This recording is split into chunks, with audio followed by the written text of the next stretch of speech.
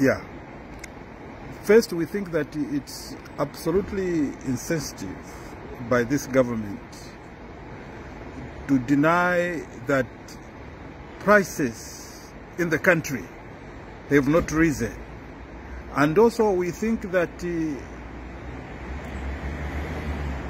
it portrays that this government has lost touch with reality. And to imagine that everybody is talking up maize in their backyard, that they can just grab maize to go and grind into mini meal, it's a total absurdity, unacceptable behavior. So if you are living in denial as government, it will be very difficult for you to address the challenges which our people are facing.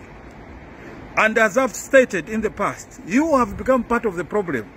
That's why you have found it necessary to take mini meal from your own people in Zambia and export it to Congo DRC, thereby needlessly pushing the prices of essential commodities out of the reach of the majority of our people. Thank you.